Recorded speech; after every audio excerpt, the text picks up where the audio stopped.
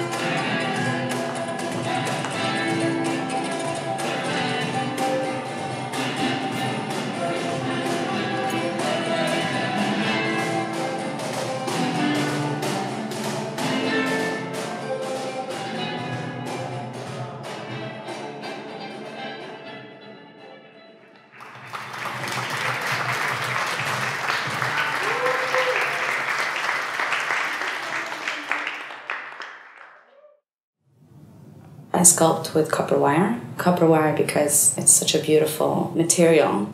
I feel that I contributed by doing these sculptures. I was saying to the public and reacting to the public too, saying that we need to save our culture. And a lot of people felt the same way. And I think it was really rewarding to have this kind of conversation with everyone, you know, the visitors and the artists and everyone who walked in to say, yes, you know, let's do these artistic interventions.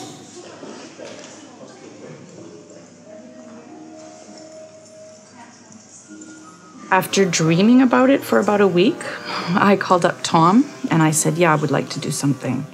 I have a problem with mice. And ants. And rats. And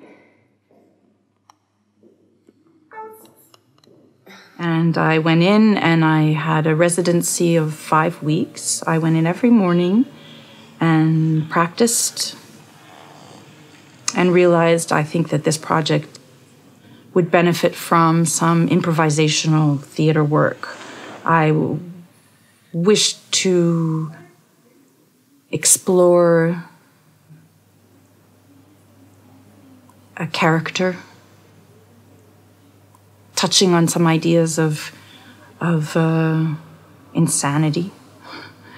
And because the world around me here seems quite insane. All these buildings going down. Yeah, the world's sort of insane around me.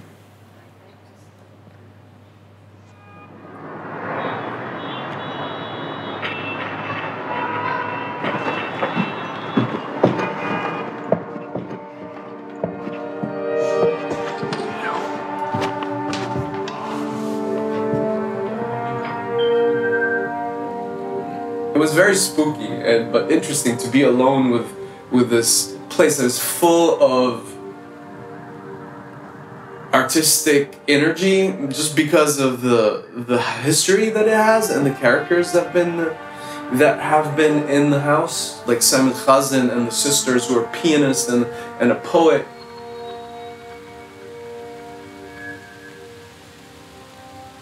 It felt really amazing, like these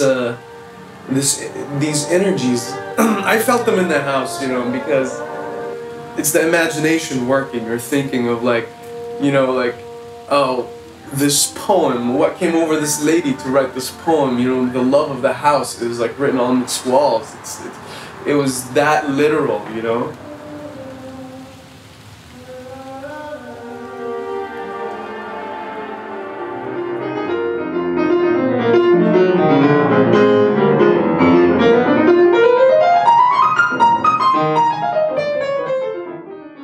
When I came to the Rose House, it was funny because those walls, those old walls, they're a story by themselves. So it took me also, it put me into a completely different situation. And those paintings of his great paintings. So it gives you some kind of mood already, sets the mood before you start playing.